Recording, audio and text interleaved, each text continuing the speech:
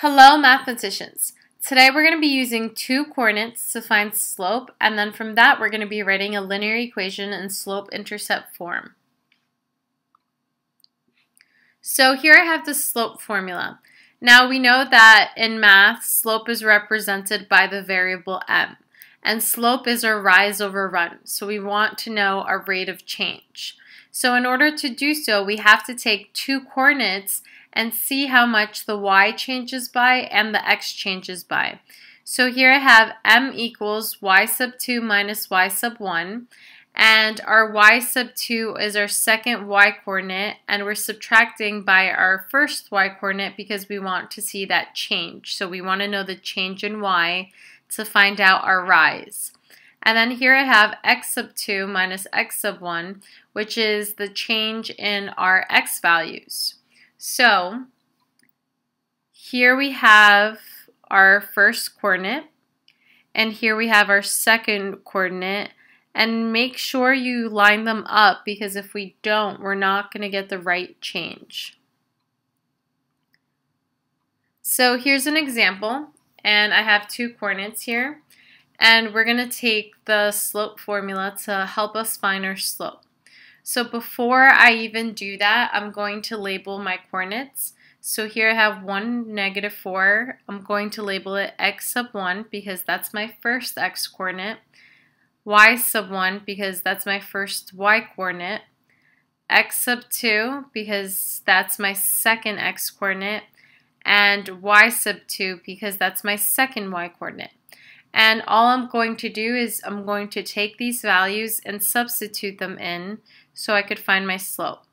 So m equals y sub 2, which is 8, minus y sub 1, which is negative 4 in this case, divided by x sub 2, which is 5, minus x sub 1, which is 1.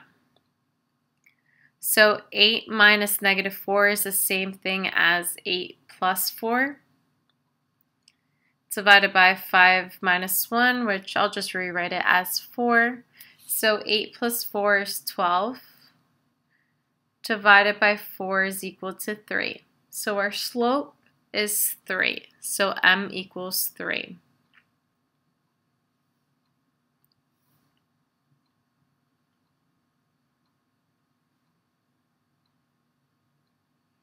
So now that we have our slope, we could actually go back and see what our y-intercept is. So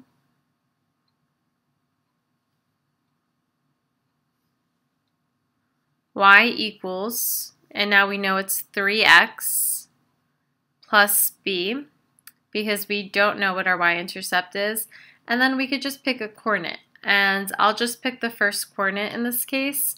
So we have our y value is negative 4 and our x value is 1. So negative 4 is equal to 3 times 1 because that's our x value plus b. So negative 4 is equal to 3 plus b. And if we subtract by 3, we have b is equal to negative 7. So this is our y-intercept. So we know our slope is 3 and our y-intercept is negative 7.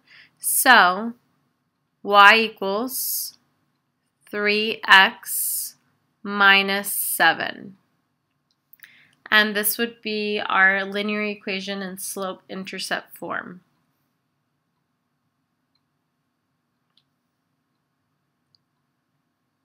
So here we have another coordinate, and we're going to do the same thing. So the first thing I'm going to do is I'm going to label our coordinates so that it makes it a little bit easier. So negative 20 is x sub 1, 17 is y sub 1, because that's our first x and our first y, and then negative 12 is x sub 2, 11 is y sub 2, and then all we have to do is substitute now. So y sub 2 is 11, so 11 minus 17, because that's y sub 1, over, now I have negative 12 minus negative 20. So 11 minus 17 is negative 6. And then here I have negative 12 plus 20. And so I have negative 6. And then negative 12 plus 20, the signs are different. So we subtract and we keep the sign of the number with the biggest absolute value. So 20 minus 12 is 8. And the number with the biggest absolute value is positive, so it's positive 8. And then we could simplify this fraction because both 6 and 8 are divisible by 2.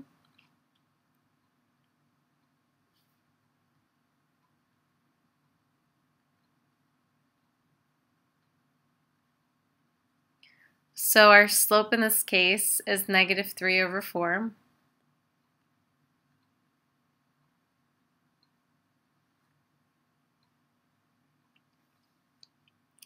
And now we could go back and figure out what our y-intercept is, so we could write this in slope-intercept form.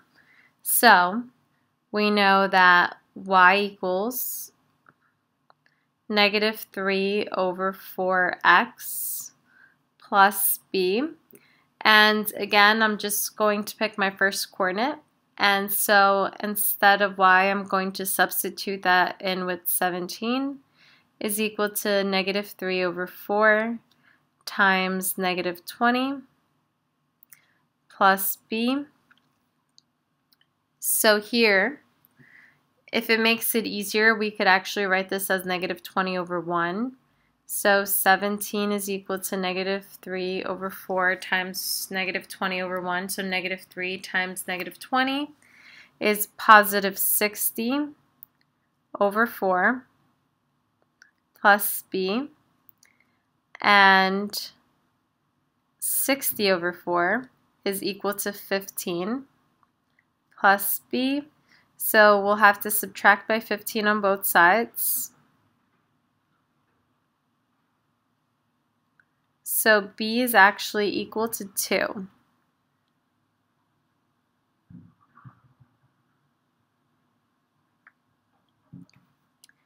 And if we go back up, we know our m is negative 3 over 4, and our b is 2, so y equals negative 3 over 4x plus 2, because that's a positive 2, and that's it. Alright, so here we have another coordinate, and we're going to do the same thing. So first thing is label our coordinates. So we have here x sub 1, y sub 1, because that's our first x and our first y, x sub 2, and y sub 2. So here all we're going to do is substitute again. And so we have 5 minus 5 divided by 8 minus 3. So 5 minus 5 is 0. 8 minus 3 is 5. 0 divided by 5 is just 0. So our slope in this case is 0. So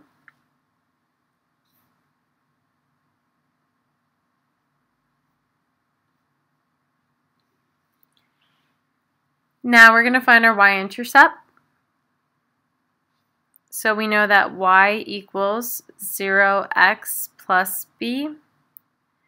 And so we could use the first coordinate. So 5 equals 0 times 3 plus b. And remember, guys, that this could have just been 0. I could have left it out completely. And then we just get 5 is equal to b because 0 times 3 is 0. So our y-intercept in this case is 5. So we have y equals, I don't need to write 0x because it's just 0. So y just equals 5 because that's my y-intercept. And in this type of linear equation, we'll have a horizontal line because our our slope is not increasing at all, but we are going over 1 each time. Final example here, we're going to do the same thing. First thing we're going to do is label our coordinates. So x sub 1, y sub 1, x sub 2, and y sub 2. And we're going to take our y sub 2, y sub 1, and subtract. So 8 minus 2 divided by negative 4 minus negative 4. So 8 minus 2 is 6. Negative 4 minus negative 4 is the same thing as negative 4 plus 4. So we have 6 divided by 0, which is undefined. So our slope here is undefined. And when we do have an undefined slope, we know that it's just x is equal to negative 4. Because x will always be negative 4, we'll have a vertical line and it does not move over to the right or to the left at all. And that's it.